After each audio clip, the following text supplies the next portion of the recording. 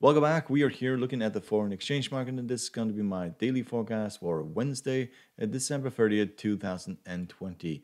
If you'd like to support our channel, you're welcome to hit the subscribe button down here in the corner, hit the like button, the bell button to see our newest videos, and you're welcome to join us over at Patreon, where you can get access to our full technical analysis, our signal service, and also our online courses and trades. The link is down below. So we'll start by looking at the Great British Pound and the US dollar, and as you can see, we have a pullback yet again today, and we are finding support here at the 20 exponential moving average. And at this point, I would not be surprised if we went lower from here. If you look at the technical indicators here, you can see that the MACD is about to cross the signal line. The RSI is becoming bearish, the CCI is becoming bearish, and so is the stochastic. So it's basically a setup to, well, very similar to what we saw here. So if we pass the or break the 20 exponential, that opens the door to the 40 exponential at the 1337, and then down to the 50 moving average, where we have found major support several times in the past. So right here, here, and also down here. So a pullback towards the 50 moving average and a turnaround there, that is basically a buying opportunity. Yes, that is about it. If we rally from here, then of course we will target these highs, but I think that these indicators are basically showing or basically screaming at us that we are going to go lower in this currency pair. So let's look at the US dollar yen. So we rallied up towards the 20 exponential moving average and then broke down again. And this currency pair has basically been doing the same thing for months now.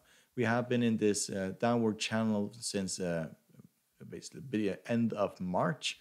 And every time we get close to the upper channel, it is basically major resistance. Every time we get to the lower channel, it's major support. And in between, we find major resistance at the 50 and the 40 and the 20 exponential moving average. So it has been, well, very predictable what basically happens in this currency pair. At this point, it looks like we are finding major resistance here at the 20 exponential moving average, and we're about to go lower from here. If you look at the technical indicators, they are also showing fairly the same thing. MACD is basically flat at this point. We're under zero, so it's still bearish. The RSI is becoming bearish as well, but there's not a lot of room to the downside. I think if we fall from here, then we'll probably find some support around 103.284, this previous lows here. It may go lower, but I would bet that would basically be the case in this case. If we are going to go all the way down to the very low of the channel, I think that we need a rally up towards at least the 50 moving average in order to do so.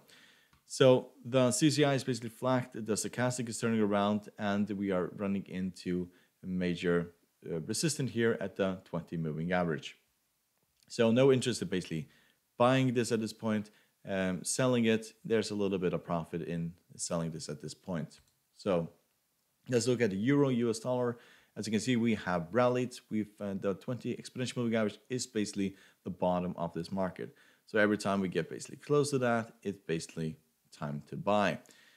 We are on the edge of being overbought. We're at 66, so there's not a lot of room to the upside. So if we manage to take out these previous lows, which we found are resistant at this point, then we are going to go higher. I do favor this currency pair to go higher. The US dollar is just going to get weaker and weaker, and therefore this will just go continuously higher. If you look at technical indicators, they are very bullish at this point, all of them. We are running into the upper part of the Bollinger Band here, and we can see that we have pulled back quite significantly. And at this point, I would not be surprised if we fall back towards the 20 exponential moving average, stay there for a while, and then had a rally to the upside. So no interest basically in selling this. There's a massive amount of support underneath, and I do favor the upside in this currency pair.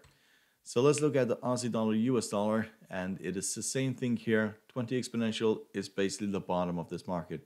Every single time we get basically close to that, we can just see yesterday what happened when we got close to that. It basically rallied, and we continue to rally today. Technical indicators, they are all fairly bullish. We're about zero here in the MACD. We're still underneath the signal line, so just keep that in mind. There's not a lot of room to the upside. We're at 62 in the RSI, and the CCI is basically flat at this point, and so is the stochastic. So we may go trading sideways. If we get the 20 exponential, we'll move this way and we'll trade sideways, and then we'll go higher. That's what I think is going to happen in this currency pair. We've seen this move several times before. We saw it right here, and we saw it also right here, that we just trade sideways until we basically hit the 20 exponential, and then we basically take off. So no interest in basically selling this. Every single time it basically falls closer to the 20, I am willing to buy into this currency pair. So let's look at the US dollar, Canadian dollar. So this has been fairly profitable trade. We have been in a downtrend for a very long time now, all the way back to end of March as well. And the 50 and the 40 moving averages have been a major resistance. So we started selling around this area here, and we are basically targeting these very lows here. And I think just given enough time, we are going to get to these lows and probably lower than that. If you look at the technical indicators, we are below zero here in the MACD. We're above the signal line, but it looks like we're about to round off and go target the signal line probably 1 or 2 trading days from now. There's a lot of room to the downside. So we're at 57 in the RSI. There's a lot of room to the downside, and that could mean that we are going to crush or basically break through this previous resistance support line here and go significantly lower. Stochastic is bearish, the RSI is bearish, the CCI is bearish, and here we can see there's a lot of room to the lower part of the Bollinger Band, which is basically these previous support levels.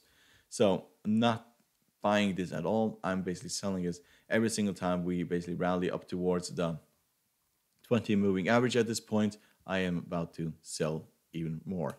So hope you find this helpful. You're welcome to support our channel by subscribing, hit the like button and the bell button to see our newest videos, and you're welcome to join us over at Patreon. The link is down below. Good luck and thank you very much.